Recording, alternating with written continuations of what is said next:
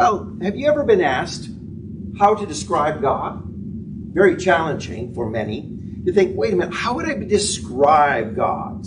Now, down through time, there's been all kinds of pictures or concepts of God created for us. That image of someone in a white robe sitting on a throne with a long white beard, certainly speaking English or communicating in that in our imagery. We try to describe God to our little children, to Sunday school students, or even to our beloved friends and family. We try to describe it only to find that we fall short in so many ways of really explaining this is who and what is.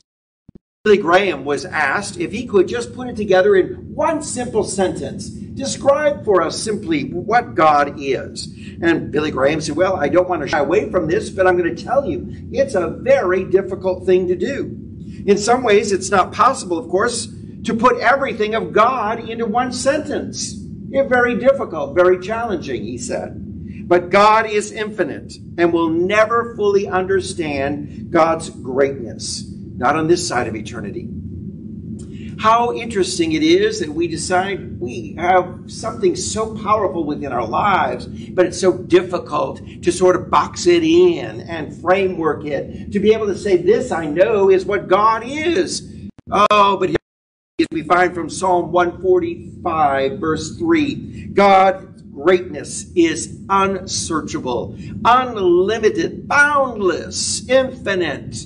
And so the challenge we have is it would be very difficult to put it in some sort of framework or box because it's unlimited, it's boundless. And we're encouraged never to box God in, never to try to create some sort of image or idea of what God is. For even the Ten Commandments are inviting us to this journey of not making a graven image, not picturing anything in mind. Graven image we often think of as carving maybe some sort of an idol or painting a picture. But when we do it in mind, we do just the same injustice to the divine presence. When we try to picture God, when we try to say this is what God looks like, or project some sort of image of God in a physical context. All that God is with boundless, unlimited possibilities, boundaries or no limits, no boundaries whatsoever. For every attribute of God, goodness, righteousness, graciousness, mercy, patience, love, faithfulness, kindness, and so much more are all infinite. And they are beyond measure. Every one of God's ways. We'll never fully grasp or fully understand because, again, we can't emphasize enough that what God is unlimited. What God is boundless. What God is infinite. So how silly for us to think of God being in one location or in some physical presence or being locked in or confined to or limited by some place up in space we may call heaven. God is everywhere.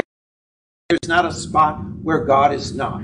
Simply that catchphrase describes exactly this open idea of describing God as being this infinite, boundless, and unlimited essence within our lives. Unlimited. People say, well, maybe we could describe God in this way. For Tozer points out how we can talk about unlimited wealth. But wait a minute.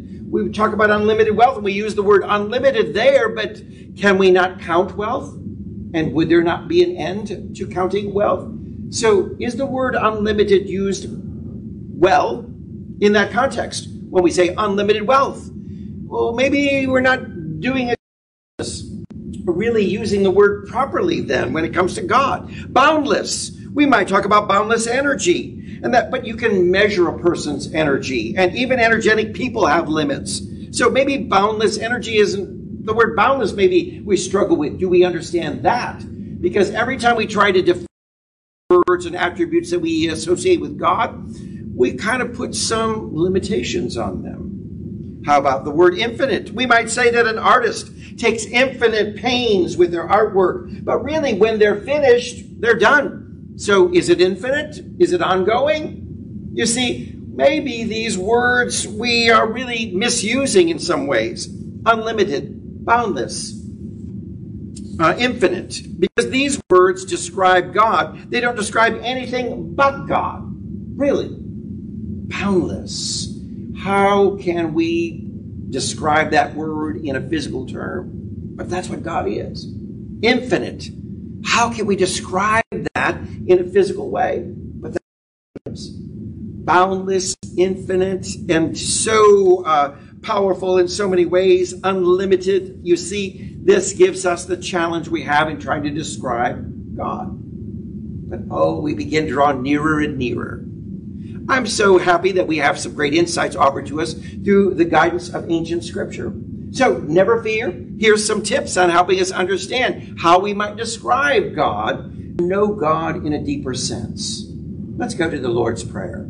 You saw it so beautifully on your screen, the words projected, but you also heard it being played by Scott Dunn on the keyboard. The beautiful music that we take so for granted so often is a powerful teaching tool that helps us understand a concept of God. Our Father, which art in heaven, our Father, which art in heaven, hallowed be thy name. Really, here gives us great insight into describing God. Hallowed be thy name. Holy, sacred, divine is the name. For the name really says it is the character or the nature of. So the first clue in describing God, we would have to say God's nature and character is holy, divine. It is sacred. It really means, in the word hallowed, that it is wholeness and purity and perfection. So we might say God is perfection. If we're going to describe God, God in us, God through us, God around us, God always for us in perfection. God revealing perfection, showing us perfection, and enabling us to live out our perfection. Be ye perfect, Scripture says. People say, wait a minute, how can we be perfect? By acknowledging and recognizing this is what God is. Perfection. Perfection. So when I awaken to this, I'm awakening to really a greater understanding of God. For the Scripture says the Holy One who inhabits eternity, whose name is perfect. Perfect. God is infinite perfection. Absolute bliss, indescribable beauty, boundless wisdom, absolute harmony. Wow, all these expressions helping us to describe and shape this beautiful essence that dwells within us. This power, this consciousness, this divine possibilities that are so infinite that flow in and through us. Here's the amazing thing, though, as we understand that this perfection created us in the image of perfection. So, we must begin to acknowledge ourselves as perfect. Well, wait a minute. I don't want to say that I'm perfect. That may seem very egotistical, or that may seem kind of arrogant. Oh, but what we're doing is acknowledging the very power and presence of the divine in us that is reflected. We're reflecting constantly this beautiful perfection of God. When we begin to say, I am being the very name of God. I am perfect. That God in me is perfect. And the God in me is expressing perfect mind, perfect body, perfect expression, perfect love, perfect forgiveness. It's all flowing in and through me. So as we're describing God, begins by the acknowledgement of this beautiful character and nature of perfection. Hallowed means holy, purity, perfection, so beautifully expressed. And to acknowledge God, to be one with God, to be in communion with God, we must simply begin by acknowledging our perfection and going there, not looking at all of our faults, because quite often we're stuck in saying, here are my list of limitations. I could write them all out. I can't do this, I can't do that. I'm not this, I'm not that. And we go on and on, we list all the things that we may count as our things that we look in a world of not being perfect. But when we begin to acknowledge that the I am within me is this perfection, and we live from that mentality, I allow this fountain to spring forward from my life, a fountain of consciousness of the perfection, divine perfection in me, flowing through me from top to bottom. It is a healing work, healing emotions, healing mental outlooks, healing the physical body, healing and restoring the soul and aligning it with the divine presence. Now, you honor as holy, or you hallow the name when you recognize that there's really only one power, not two, one spiritual power in this world. So if we're going to describe God, it's this perfection. And this perfection is not divided in two with competing powers. There's only one power, and that one power is the divine. That one power is God. All else is just simply the absence of that power. Just like there is darkness only in the absence of light. Outside of that, when there's light, where does darkness go? It disappears. It is not there. It doesn't go off to a corner. It doesn't go run away. It doesn't go to exist somewhere else. Darkness simply disappears when we shine the light. Darkness only exists in the absence of light. Light is all that there is, but when it is absent, when it is diminished, then darkness appears. So evil only exists in our error thinking. When we begin to think in error, not in perfect alignment, not righteous thinking, meaning right thinking. When we're thinking in error, what happens then is we invite then, giving power to that which is not our highest and best. We open the door to the darkness because we turn the light off and we finish it. So when we're constantly radiating the light of truth, radiating the light of love and grace and forgiveness, when we're radiating it all, darkness dissipates. Evil is no more. It has no power. It doesn't exist.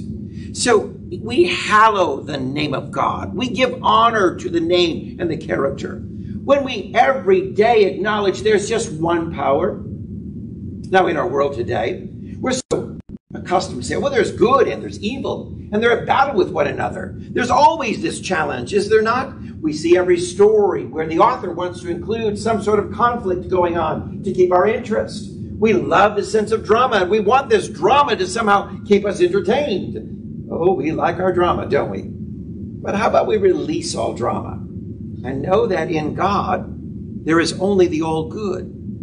And that is the one power. And the one power is all good. This wholeness also means a sense of oneness. So when we're understanding, hallowed be thy name, we honor the name by understanding that there is a oneness. That everything in this world is connected and is one with this divine power. Everything is meant to be in unity, is created in unity, and created in this oneness. And this God dwells the very same in each and every person. Yet today, we love to separate our world, don't we? We love to label our world. We love to categorize. We like to put people in certain compartments. We like to make judgments about people that begin to separate. We begin it in normal conversations. Hi, what's your name? Oh, great. What do you do for a living? I want to compartmentalize you. Because we begin to pass judgments on what someone may do as a career. You see how often it is that we begin to create these ideas of separation and labels rather than a sense of us living in oneness and in unity with each other. We want to somehow treat people differently. Yet the God in us is the same God in the person next to you. And we're called to love our neighbor just as we love ourselves. So when we think about the world around us, how can we treat anyone differently than what we would like to treat ourselves or how we'd like to be treated? You know, here's our challenge. Quite often we choose to treat others differently because we see the same thing differently. You know, I make the mistake all the time. I love to go book shopping, and I'll see a title and I'll think, oh, I don't know if I have that book or not. I'll look at the cover and think, well, I don't recognize that cover. I'm going to order the book, only to find when it arrives, I already have the book, only it has a different cover. You see, I was judging and purchasing by the cover rather than by the content on the inside. And so often we begin to separate and say, oh, it's different. You're different by the cover, by the outside, by the exterior, rather than realizing that hallowed be thy name means that the same God, the same character, the same divinity, the same nature that is within God is within each and every one of us. So we're describing God. We have to say God is unity. God is oneness. And God is in you. And God is in me. God in each and every one of us, just the same. Now, as you honor and holy the name of God, What you do is you mentally accept the fact that this power of being is only goodness, only truth, only beauty, only goodness. God is the all good. So if you're trying to describe God, we'd have to say it is the all good. Perfect, one, unity, all good. These are great attributes that help us begin to characterize and understand that nature, the nature of God, that's also the nature within us. And where each and every one of us is the all good. There's only goodness, only truth, only beauty, only love in God. Yet we find a world that's constantly preaching things like God is out to punish. God is out to make you suffer. God is out to make your life difficult. God has nothing else to do but go through the list of things to how to create more storms and turmoil and hurricanes and forest fires, and on goes the list to punish certain groups, would say. But God is the all good. God is love. And love is not about punishing. Love is not about the work of trying to create difficulties and challenges within people's lives. God can only bring good. Down through life, people have struggled with that. And they have to find their own awakening to this. There's a beautiful story of a soldier in the war who didn't believe in religion. And when he was called to fill out the form as to what's your religious background, he simply said, I'm a human being. I don't believe.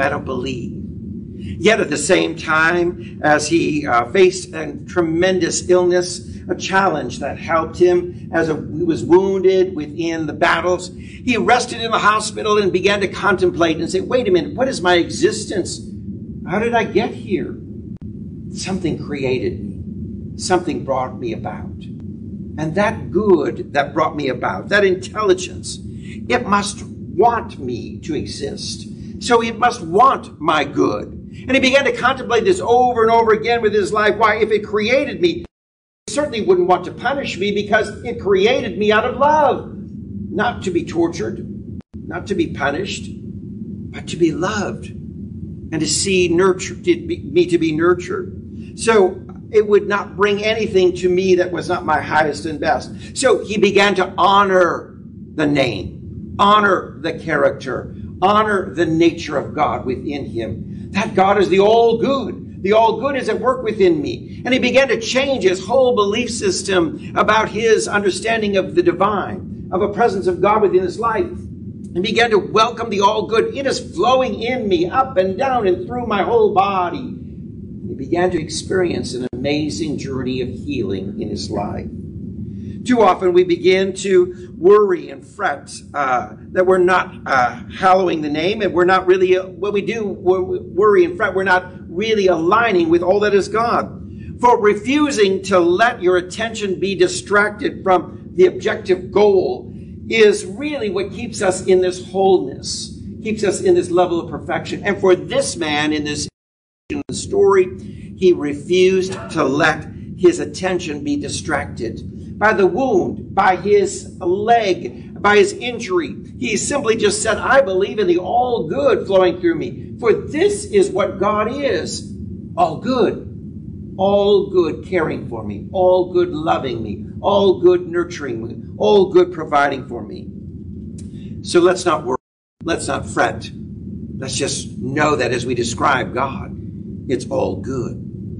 When we love, when we feel this way, when we do this to the exclusion of anything else, and we don't allow anything else, this is how we make such great progress in our spiritual life. Because we are feeling and welcoming and living in the naturalness of the state desired, of that which we desire. He desired his healing. He desired his goodness. He desired his well-being. He desired his wholeness. And he knew that the nature of God is perfection. And so as he laid in that hospital bed, he began to dwell on that with no exception, not allowing any other thought, worry, or fear. Just the all good is flowing within me. Hallowed or holy is the name, is the very nature then of everything that you desire. That's right. Meaning it's good. Everything that we desire within life has this wonderful power of goodness to be at work within us. For the very nature of God is yes. Do you ever understand that? That God is just one big yes. And And people say, wait a minute, I think I've experienced a lot of no from God. And that no may be simply, yes, there's something better. It's still a yes. Because every no, every door that closes may just be opening up for you a new opportunity to see this or something better in your life unfold. How important it is that we awaken to that which is of the divine, is ever responding in the positive, in the affirmative. Yes. Even saying yes to those things that we may do in ignorance and the mistakes we make. When we begin to claim in negativity, this will never happen, I'll never be healed, the universe says, yes, if that's what you believe, it's never going to happen, you'll never be healed. Well, then here's your yes, because that's what you believe. As a man thinks, so he is. And it's according to our beliefs that we receive. So the yes is unfolding for us all the time. Be careful then that we just don't express a negative, because the yes of God is responding to that negative with a, here it is. You asked for it. That's what you're going to get. So let us understand that the nature, the very character of the name of God is yes. Yes. There was a woman in Africa, and she came to me and she said, I want to name my child a real sacred and holy name. Wonderful. Is it some biblical name? Oh, yes. I'm going to name him Amen. Amen. Because yes, that's what I want him to live out, this wonderful sacred truth of yes, yes, yes, in all things, in all ways. I want to name my child Amen. I want him to be known as the nature of God, the nature of being yes, and so it is. So every time they call my child, they'll be calling the nature of God. Yes, when they say, Amen, come here. Amen, and so it is, come here. So it is, come here. You're saying yes to the divine and calling forth this wonderful nature. I love it. What a great name. When we honor as holy, when we honor something as complete, we're living mentally with the desire. And if we do this until it is complete, and complete absorption has taken place, we're going to manifest the desire of our heart. So what we want to do is revere in that holy name. Revel in it, shall we say. Rest in it. That holy name, the truth of that name, perfection, unity, oneness, that wonderful goodness. We rest in it. That yes that God is. We just rest in it. And we rest in it till it fills us up to completion. I think it's so important that every day we begin to flood our mind with the thoughts of success. Flood our mind with the thoughts of the divinity of God. Flood our mind with the yes, with the good, with the oneness. Flood it and fill the mind up to the brim. Leave no room for any other thought.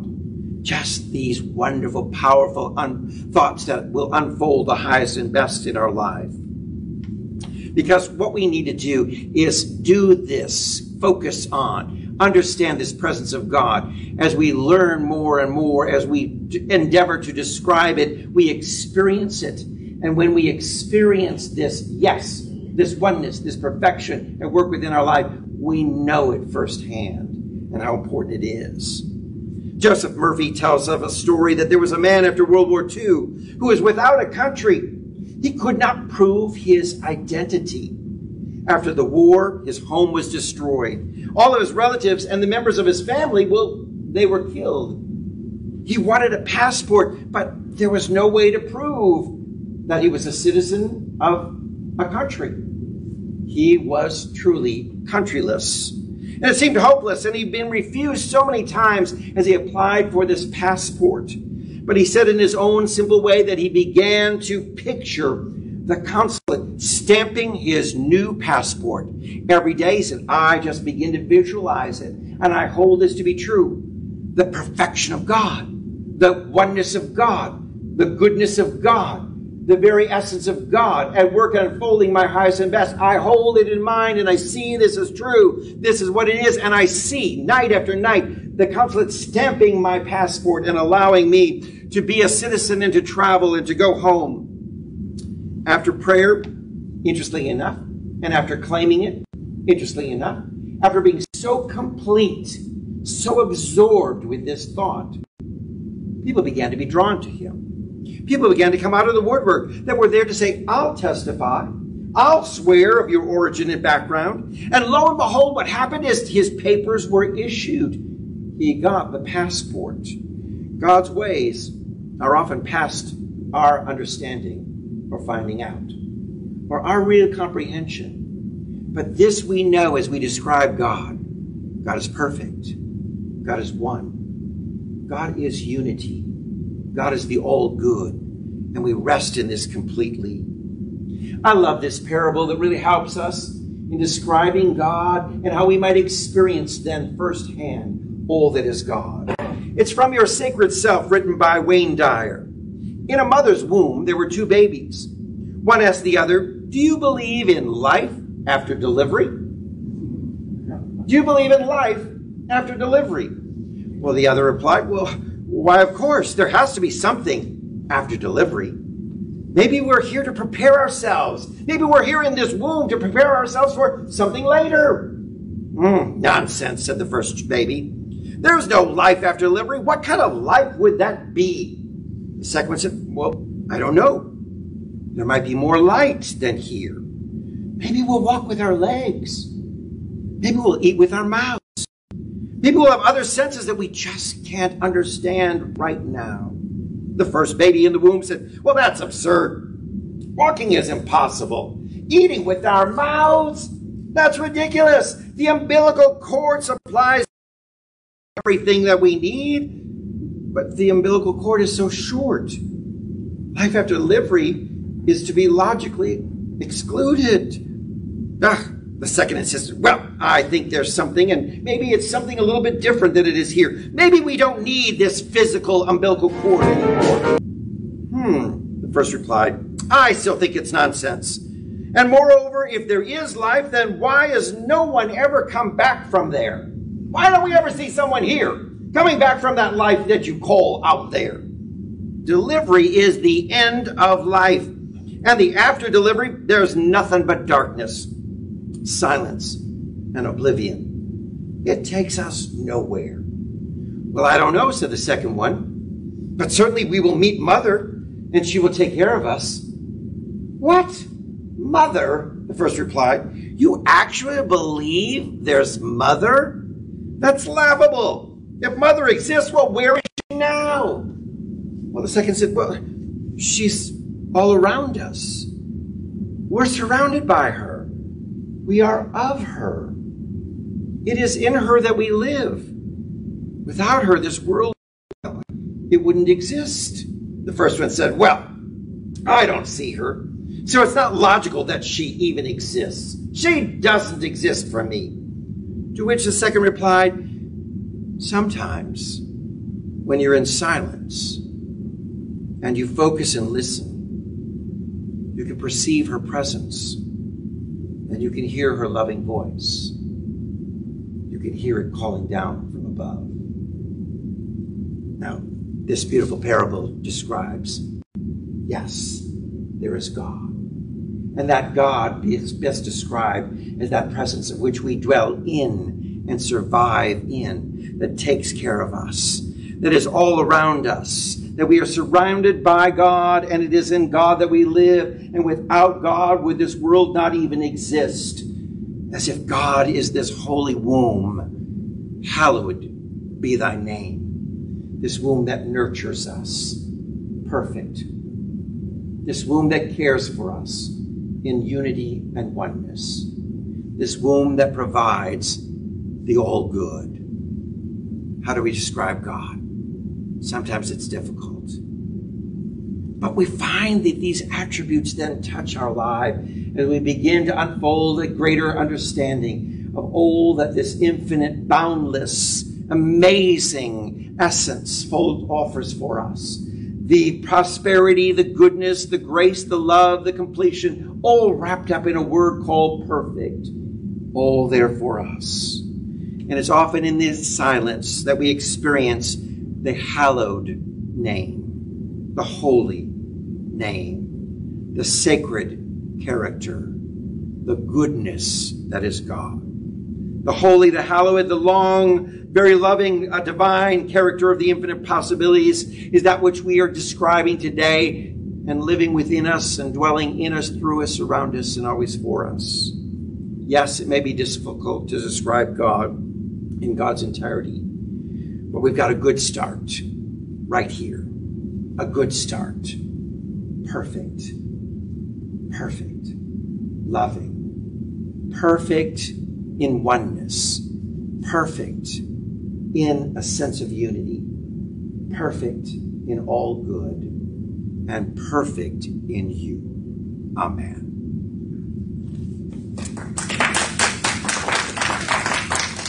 Thank you.